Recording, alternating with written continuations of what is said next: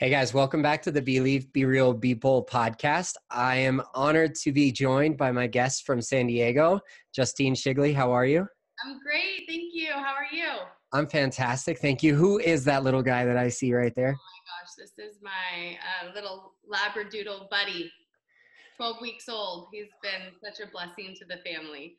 I want to just like reach through my camera and grab him and take him from you and never give him back. Oh, I know. I get that a lot. I do. He's a beautiful color. He's more red than golden. Yes, totally. He is. And I think that was the deciding factor. I was stuck between him and another little girl who was tan with some beautiful markings, but he just, the color on him just really gravitated me. And I fell in love. Yeah, we are dog people around here on the podcast. Oh, that's perfect. I love him. And I've never really been an animal person. So it's funny, I've tried to have animals before and I've never really had that bond with them.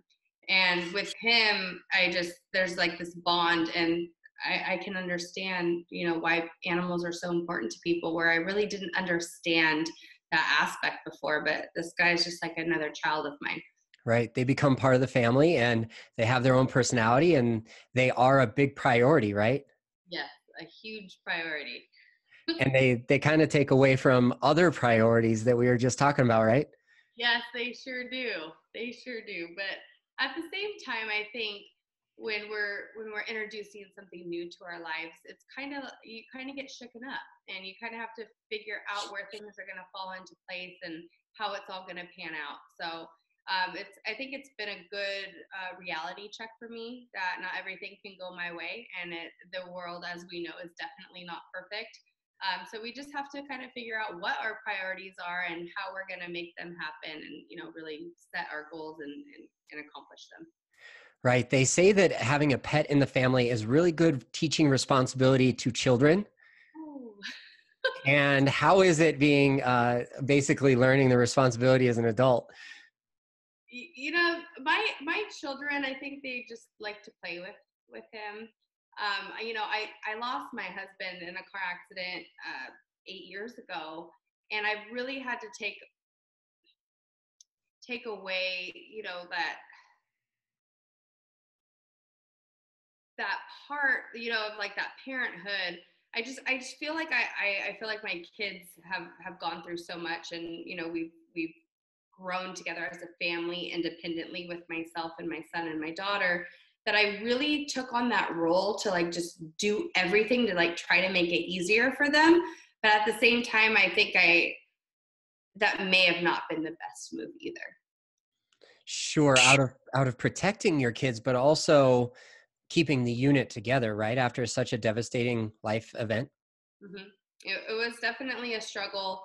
And, I often hear, why doesn't your daughter make her own lunch? Like, you work full time, you do your fitness, you have the dog, why can't she make her own lunch? And I said, well, I want to make her lunch. Like, that's something my mom did for me every single day. What's wrong with making her lunch? Like, I don't know. Like, it's just something like, and with my son, like the same thing, like, Justine, why aren't they putting their laundry away?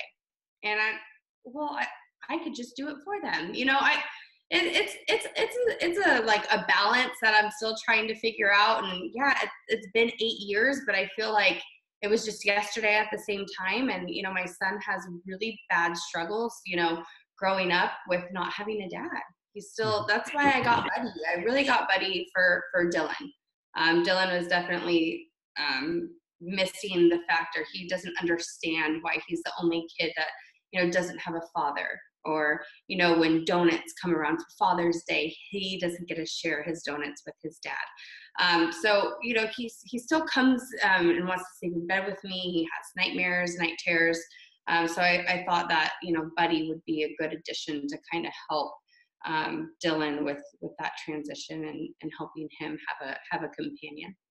Sure, of course. I can see how a dog, a playful pup, can bring so much positivity into your home, as well as that little bit of maybe life change for them and responsibility, as if they had like a younger sibling that they had to take care of. Yeah, they are now arguing over who's going to clean up the pee when the dog has an accident inside the house. And, they don't want to pick up dog poop, even though before we got the dog, everybody was, I'm going to help out. I'm going to do this. So I think it's going to just be more, we're going to have to try to figure out a rotating schedule and figure out how we're all going to take care of them. Yeah, because it's a team effort, whether you're a single parent of divorce or in your case, a widow and raising 2 kids on your own. Yeah. And now I got a third. And he might be, okay, he's the third cutest of them all, but he's definitely a blessing. I'm very happy that I got him. So he does kind of take away from your early morning workouts, doesn't he? We were just talking about that. He does. Oh my gosh. I used to wake up 3:30, set my alarm, get up, have my coffee, make my oatmeal, and my egg whites, and head to the gym. And now, I tried to do that once I got him. And he's waking up my children at 4:30 in the morning, and that's just has been really hard for me, because now that's kind of taken away the time that I've set aside for myself to work towards my fitness goals. So I've tried to hammer out a little bit longer of a lunch at work, and then I go do my cardio, which people think I'm crazy. I go to the gym, I do cardio, and then I'm back to the office. And they're like, you go and you work out and then you go back to work. I'm like, hey, I gotta do what I gotta do. I don't stink. I have baby wipes, deodorant, body spray. But yeah, you just gotta kind of fit it in where you can get it in. And I'm very driven. I've had, fitness kind of saved my life. If we go back to when my husband passed away, I didn't want to be on antidepressants. I had a doctor try to prescribe me an antidepressant, and coming from nursing, I was always against that pharmaceutical industry, in a sense, to where I don't feel like you should coat your life with a pill. And at the time I was 24 years old, and I figured out there's got to be another way. There's got to be another version. I didn't want to numb myself being so young, and I knew I was young. My son was 8 months old. My daughter was almost 4. So it was one of those things where I literally channeled fitness, and I went for it. And it was the one place that I really found that could get out all of my strength, all my anxieties, all my weakness, all my anger, resentment. Because there was a lot of times where I wanted to just sit there and poor me story. And I did a lot of that too before I found that fitness outlet. So there was some definitely dark times associated with all of this as well, but it's really taught me a lot. Understandably so. And you're definitely allowed and encouraged to have those moments for sure. Very similarly, I use fitness and nutrition as my leveling out and my keeping steady with my mental health. I've been using it for well over 20 years to, again, like you, avoid an antidepressant or a pharmaceutical. So what's your big overarching goal with your fitness and nutrition? Oh my gosh, I want my pro card so bad. And that I'm gonna get it. And so I'm actually switching my whole organization. So I used to compete in the NPC, the National Physique Committee, and I hit that really hard. I competed 3 times. I qualified for nationals. I never took home first, but I took home second. And I took a little time off. When I qualified for nationals, I wasn't really at the national level. And my coach had even told me at the time, he goes, Justine, you're really going to have to take a really serious off season, and you're going to have to build. You're not really congratulations for qualifying for nationals, but you're not nationally ready. And that actually hurt really hard. It hurt me. And I was super upset over that. I said, oh my gosh, I just took second, come off stage, super happy. And he literally said it right there. There wasn't no cooling down period or oh, happy, congratulations, second place nationals. was like, yep, you're gonna have to really build. And so I took about 3 years off. It kind of actually took me back in a sense to where I didn't know if I wanted to compete. But then as I took that time off and as I still continued to build, I started to notice, yeah, I had put on a lot of weight, but I still never gave up working out.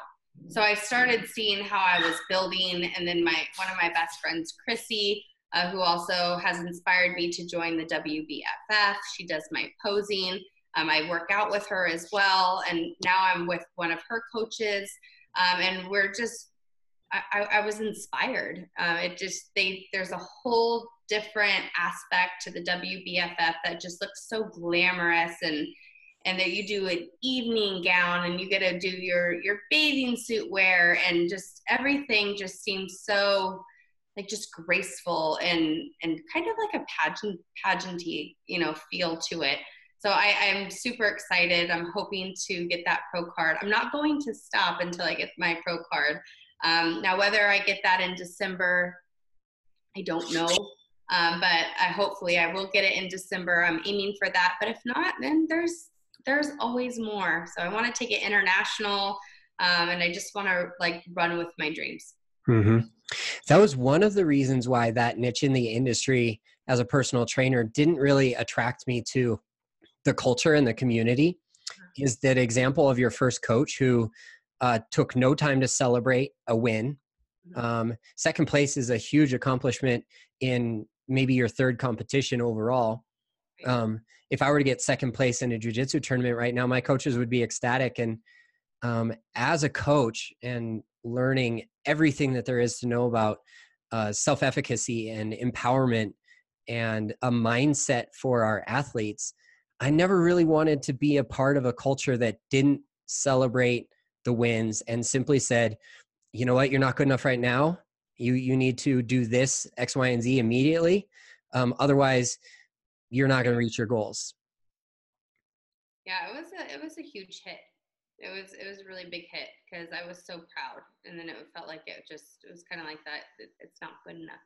Mm-hmm. And then it was just more of once I got a taste of that stage though, I've loved it. So I love doing public speaking, and I really do I miss being on stage, and I feel like it's just my time, and it's like that. It's like I'm coming back, and I'm coming with power, and I'm turning all of those struggles back into my strengths, go back to that Virago saying, which I support that nonprofit organization 100%. And I really hope you get a link up with Brittany. Mm-hmm. We already got to chat. Thank you so much for the introduction. That was amazing. Good. I'm so happy that you got a chance to meet with her. She's incredible. Yep. And in chatting with you last week, and I know we were both sick and it was just so great to reschedule and still be able to do this, but your purpose for the fitness and nutrition going all in, it's more for you than it is anything else. And it's more about personal empowerment and personal growth. Am I right? 100%. And to kind of take away a little bit about that is that my children are always watching me. So my daughter is probably my biggest fan in the whole entire world. And my son, he's a huge fan as well, but nothing in comparison to Jalen. She really looks up to me. She's a competitive gymnast. Dylan is in football, and they look up to me. And, Dylan will be eating something. I'm like, Dylan, that looks so good. And, I want to bite, and he goes, well, Mom, you're not going to get first place. You can't eat that. And then Jalen, she cheers me on. And when your children come to you and say how proud they are of you, I just always want to show them that no matter what, if you really put your mind to it, you can do anything. My heaviest, I was 245 pounds. Not too sure if I shared that with you last time, but I was 245 pounds at my heaviest. And I was so depressed. I had postpartum depression. I sat on a couch for a year. And one day it was just click, like, you're going to get up and you're going to go. So I lost that weight, and I looked good, and everything was great. then I get married, fall in love, and then my husband's taken from me. So it was just like boom, boom, boom. But it's always been a struggle with me with weight, and regardless to anything, I grew up being made fun of. In elementary school, I was literally teased and tormented. I'd cry just about every single day about how they would make fun of me and my weight. So that's always followed me throughout my whole entire life. And I've really had to work with coaches on correcting my eating behaviors and figuring out what my triggers are and how am I going to turn these things around, and really help utilize these tools that I've used that have harmed me, and how can I use them to empower me. So I've had to do a lot of work with a lot of coaches and just kind of really get down to the core, because there's a reason why we self-sabotage, or there's a reason why we don't feel like we're good enough. And when you really go down and you do the deep work and you figure out what it is that's made you who you are, and that light bulb clicks, it's like you're awake, and you see things differently, and you view things differently, and you're more positive, and you have a better outlook on things. But if I encourage people all the time to get help, talk to people, and figure out what it really is, because you can really do a lot of good by doing the work that you need to just enhance your life. Yeah, I'm sick and tired of being sick and tired. Yeah. And one day we just get up off the couch, and if I ever take like a 2-week break from exercise, working out, like, yes, I was sick for 7 days and I couldn't train jujitsu. I finally got back to it, and it was one of the best training days I've ever had as a blue belt, because I was rested and I was focused and I was ready to get back to it. Right. But after those 2 weeks off, I'm always regretting, like, why did I even take the time off?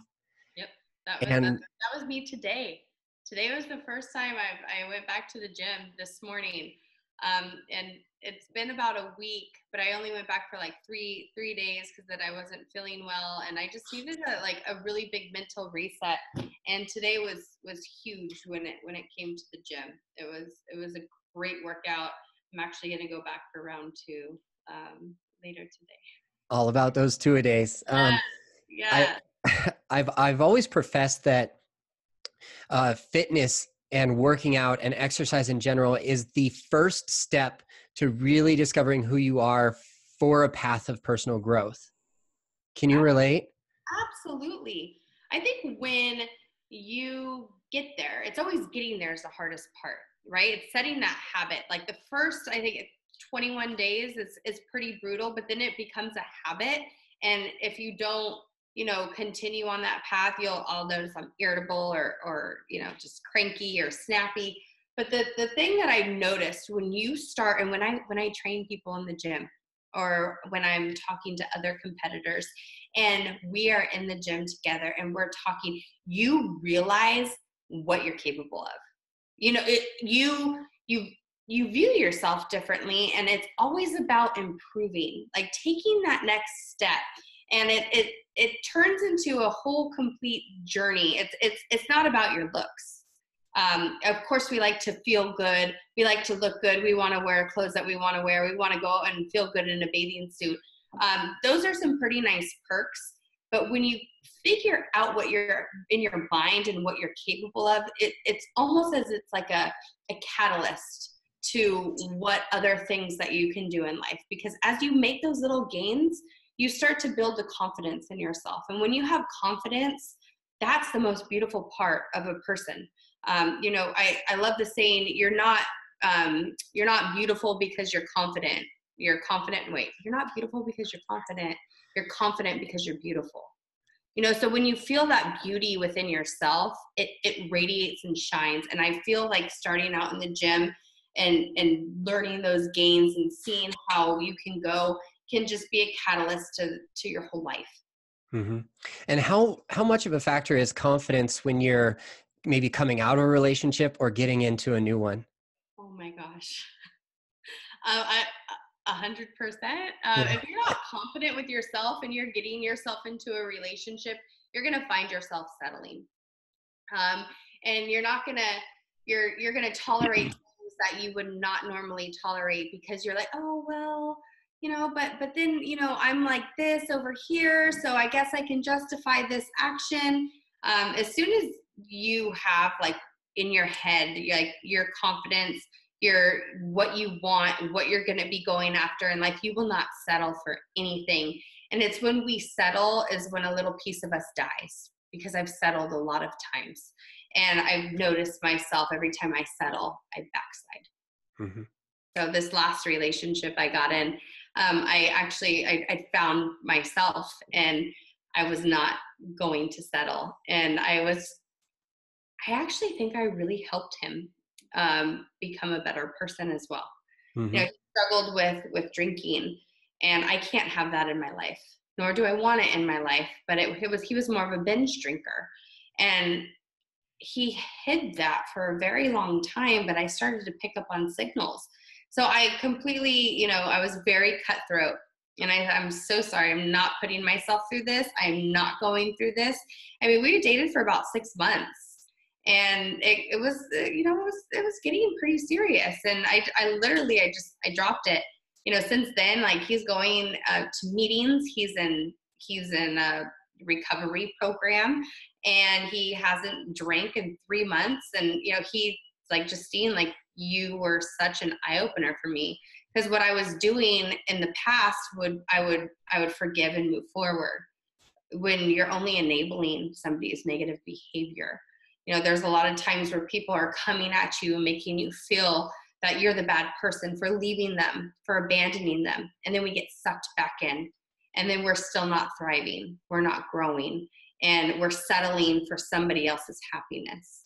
But as soon as I cut that, I not only accelerated, but now he's accelerating. And we have a good friendship, and I'm really happy for him. And he's doing really well. That's phenomenal. However, you can't help somebody who doesn't want to be helped. So pushing and prodding and saying, if you don't quit this, then I'm never going to do this. That's not a very good strategy for leading somebody to a better life. Correct.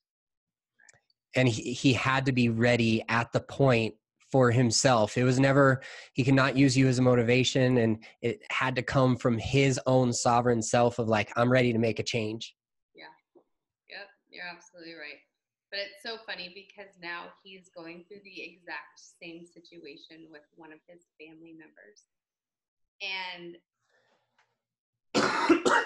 my heart hurts in a way, but he sees where I was coming from. It's almost a complete mirror. And a part of me just, I'm there to be a friend and to support him through this, because I didn't really have anybody to really help me through it. But he sees things differently, and I've gotten a thank you from it. So no matter how bad of a person I was at that very given moment, that thank you is really warming to me. Mm-hmm. Yeah, being honest with your partner or somebody else who's in your life is going to do them so many more favors than the enablement and the passivity that we get in a bad habit of kind of like, oh, it's none of my business, it's not my place. Well, absolutely, it came from your choice of not allowing it to happen in your life. So it was absolutely your business. Yeah, absolutely. And it's also too, like, what are you gonna also, when you're settling and you have children, what are you showing your kids? So there was, it it's not easy, especially when we're coming from a family of loss and emptiness, with that male aspect figure, where there's a lot of love and joy and family here. But when you introduce a male figure to your children, and they get kind of attached, I'm a very honest person when it comes to my children, and I was very open with them, and I let them know why I did what I did. And though they were sad, they understood, and because I don't ever want my kids to settle either. Mhm. You know, it's settling. I've settled plenty of times and I'm done settling. Yeah, same thing. Same thing. Doing your children the favor by being 100% honest with them about your choices for their benefit as well, so that they don't learn that pattern that you yourself are trying to break. That settling pattern. Yeah, yeah. Those patterns are, you start recognizing them, you know, especially like I did a lot of work with one of your previous guests, Laura, and when she started pointing out my patterns, I was like, wow, oh my gosh, these are patterns. Totally eye-opening. So when you go and you ask and you receive help and you're open-minded to change and suggestion, that's, you know, you've got to be willing to do the work. But when you're going through that process, it's just like, oh, like mind blown all the time. It's certainly not easy, that's for sure. Yeah, it's Laura was a big blessing for me. And she has been in my life too. So hugely grateful for her to introduce the two of us, and that's how we got started on our conversation over our phone call last week. Yeah. And when you're blessed with, go ahead. No, she just like, she took like, I went through a traumatic breakup and she just helped me get through that. Not only she helped me with my eating habits, she even helped me with my eating patterns. I mean, we did so much work together. She's worked with my children. She's done a lot of internal work inside my home, and it's been, you know, she's really improved our quality of life and communication and how to navigate and work through certain situations, and you know, instead of doing what you're so used to doing. And I just, Laura's great. Yeah, I couldn't thank her enough for just collaborating with me. We had a lot of similarities and we had a lot of alignment between the way that we think. And it's been a pleasure to watch her grow. And now we're getting to share your message through the podcast because of her as well. Right, it's funny how that works, you know. It's just kind of like the ripple effect. Yeah, and that's the purpose of this community, is to bring together authentic people who don't shy away from having the hard conversations like today, and in the future, whatever conversation comes out of it, for the benefit of the entire community. Right. And I do love San Diego. It's an amazing town. It is hot down here right now. I don't know what happened. Oh, I feel like summer came late, but it is so hot. I know, I've been worried. This is like the first time I actually put my hair down in 2 weeks. I was like, oh, you know what? I think I'm going to do my hair today. My professional life, I'm a hospice nurse. So I run an admissions department, and I have an appointment down in La Jolla later on this afternoon to go meet with a patient. So Mm-hmm. that's a huge another angle you can spin when you want to look at your life. You know, I deal with people dying on a daily basis, and I see on a daily basis the impact of people's choices that they've made throughout their lives, and how that directly is correlating towards when they're on their deathbed. You know, doing hospice is probably one of the most rewarding jobs I've ever done in my life.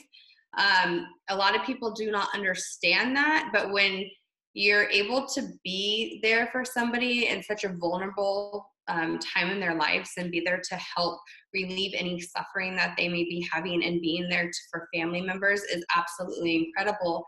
But that's really been a huge eye-opener for me, watching people who were chronic smokers pass from lung cancer. You know, let's talk about the drinkers who are dying from liver disease and they're only in their 50s. You know, so there's so much, you know, stuff that I've been able to, you know, really look at from my own personal life, my patient's life, learning other people from their stories and being inspired by them, and you know, watching people turning struggles into strengths and growing as individuals. It's just, this world, it can be so beautiful if we really sit back and look at it. And it can also be so ugly. It really also depends on like how you're going to view it. Mm-hmm. It's Through all which lens? Yeah. what lens are you going to look through? Because I can promise you that the positive lens is so much better and so much more fulfilling for me. And I'm so happy that I found that. Mm-hmm. From all of the things that you just told me that you do on a daily basis, it sounds to me like it's exhausting. Uh-huh. And how is it that you recover, refuel, rejuvenate from pouring into others so many times besides your fitness and nutrition? Oh man. I really, I go to bed at like 9 o'clock at night.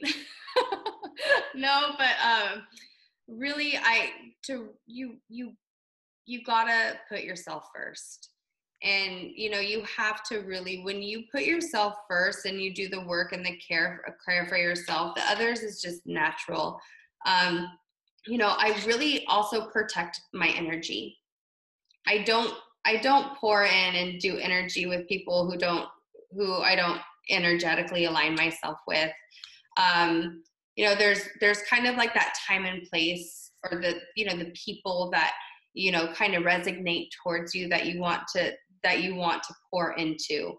And when you're helping, it's inspiring, and I think that in itself boosts your morale and makes you feel better and helps you rejuvenate, because you're watching people transform around you, and you're kind of like that direct correlation, and helping them. So I go to bed early, I get a lot of sleep, I'm nutraceutical freak. I have a whole line that I dedicate. I feed my body great food, my nutrition is on point. And I try to take the best care of myself that I possibly can, to just be me. Well, I don't know how I do it sometimes either, but I absolutely do love it. Take a vacation, girl. Oh, I do. I need one of those. September is self-care month. Oh, And nice. I think that if anybody gets the chance to go to San Diego in September, they have to take the opportunity because it's a gorgeous place to visit Yes, it is so pretty. So and you're quite. gonna have to come down and go Yep. paddleboard. Yep, I absolutely love that. Quite a few of our former guests are living or close to San Diego, Nice.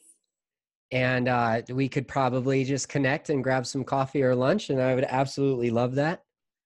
Yeah, or we could take my boat out and go wakeboarding. That would be fun too. All right, I'm in. I need a vacation also. Well, come on down to San Diego. There's plenty to do down here. Good. What is the singles scene like in San Diego for you? Okay, I will be completely 100% transparent right now. I don't even my dating life is pretty sad right now because I don't have time for it. But let me tell you, these apps that come out, the Bumble, the Tinder, I guess there's a new one called Hinge, and um, this thing right here could be a huge dating factor. I don't think right now that's not an area I'm focusing on. I don't really want to go out and look for it. I just want something to happen natural, and just kind of take its place. I've always wanted to remarry, and I miss that marriage component, and I miss my husband so much. He was seriously my best friend, and we would laugh and just play, and we were best friends. And so I think I've always been like really focused on finding that again, but I've been more like trying to find it versus letting it come to me. So with this last relationship fail, or maybe not a fail, but it didn't work out.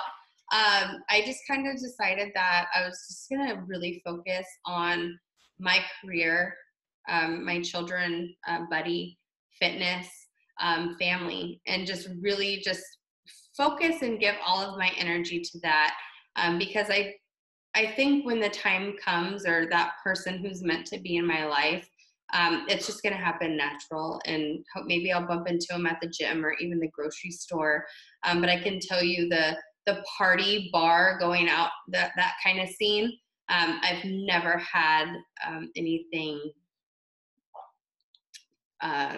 like just take off from that. So Hmm. I don't really know what the single dating life is, just because I'm so consumed with fitness, kids, and work, and just kind of figuring all that stuff out. But there are some pretty good stories about all these online dating apps. I've, Maybe if I ever have time. I've got a couple. Oh, there you go. See, but it's it's also a good way to meet people. You know, you can be very direct. You know, there's a huge perk to having that app, Hmm. because you don't need to be shy, or you don't have to put on a front. You can be 100% authentically you, and if somebody wants to gravitate that, then great. But for me, I just haven't been able to put any of my energy in that route. I'm not against it at all. I have a coworker who was showing me, you know, one of her apps, and she's like, "Can you respond for them? Like, can you talk to him for me?" And I'm like, "No, you're gonna talk to him yourself, because you're gonna have to go out on the date." So I don't really have a good dating life. All in due time, and um, once you maintain these priorities as your top, um, simply that, as your top priorities, the more you focus on you, the more you grow personally and within your family, and make them a priority as well, the more likely it is that somebody's going to gravitate to that. Yep, and that's what I'm hoping for.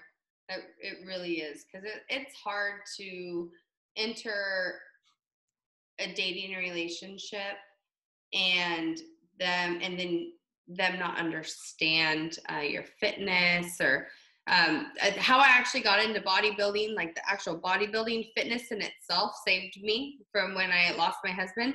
But I was dating a gentleman who told me, you know, my coach at the time, I had a personal trainer, I was looking good, I was starting to feel good, and he goes, "Justine," he goes, "You got some really nice quads. You got some great muscle definition. Have you ever considered competing?" I laughed at him. I'm not kidding. I laughed at him. His name was Rue. I said, "Rue, you are out of your mind. I will never be that girl." Like, literally. So go to show. I was My boyfriend at the time. He goes, "Justine, like, you're really starting to lose a lot of weight. Like, you know, your confidence is going up. Who are you trying to impress?" And I was really taken off guard. And I said, "Well, didn't you know that Rue wants me to do a bikini competition?" I'm not kidding you. He literally sat there and laughed at me.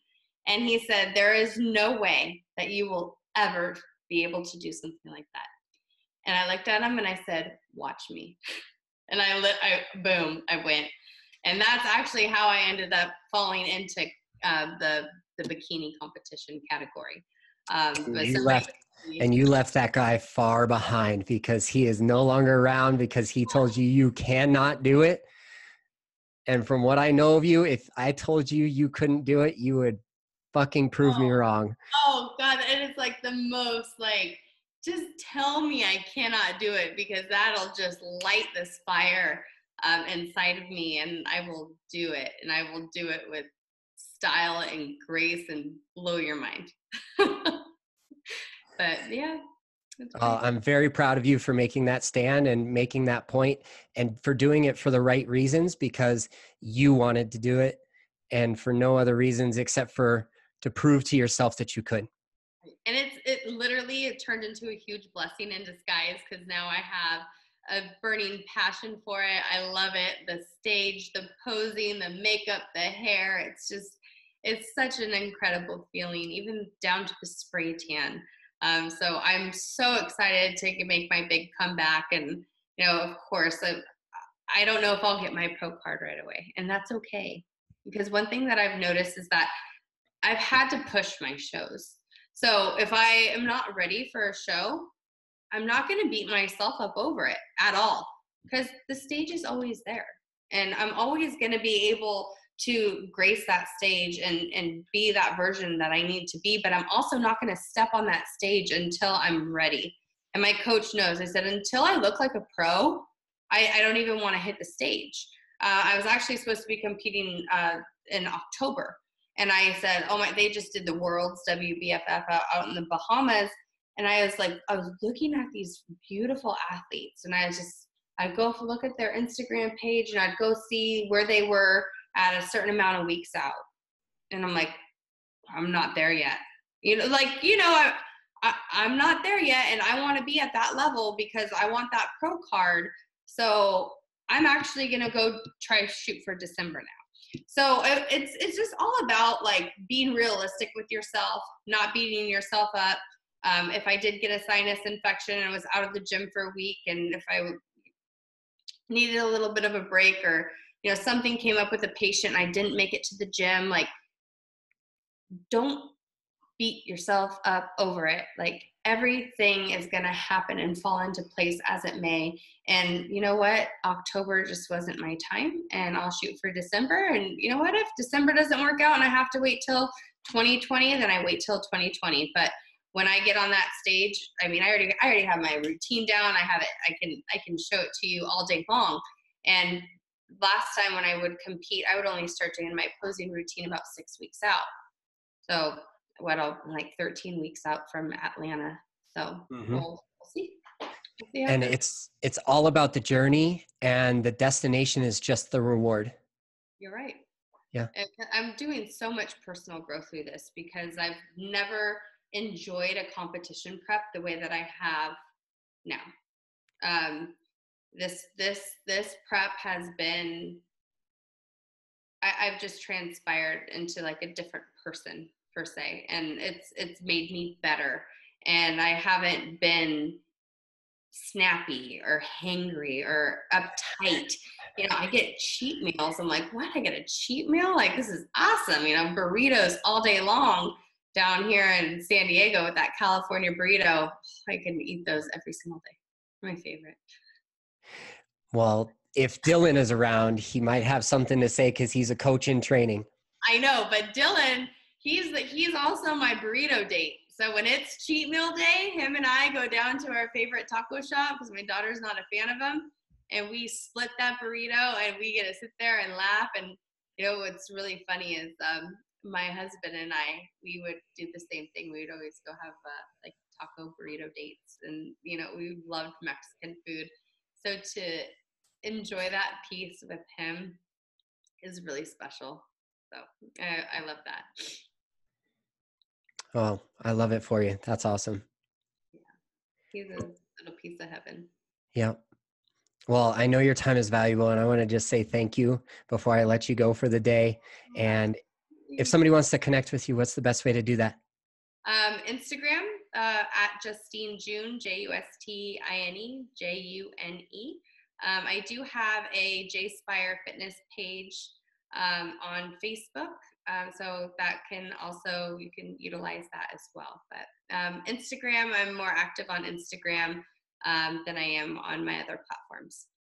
Yeah, I've noticed more and more pictures and videos and Instagram stories of Buddy, so I'm gonna keep Keep watching. I love that dog. He's so cute. Oh, he is. And if you come down, we'll have to take him out on the boat or something. When I come down. Yes, when you come down. I look forward to hanging out with you. Thank you very much, Justine. I really appreciate it. All right. You have yourself a good day. You too.